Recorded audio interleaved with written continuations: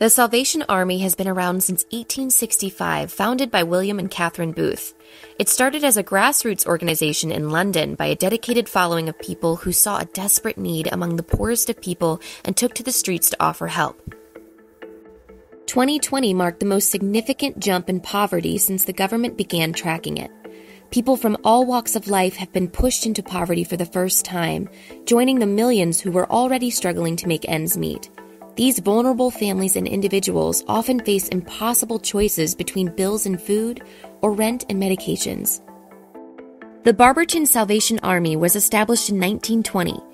Currently, the funds raised during the kettle season go toward programs in Barberton such as hot meals for the homeless, showering facilities and toiletries for the homeless, worship services, women's ministry programs, community programming, Thanksgiving meals, Christmas assistance, and more.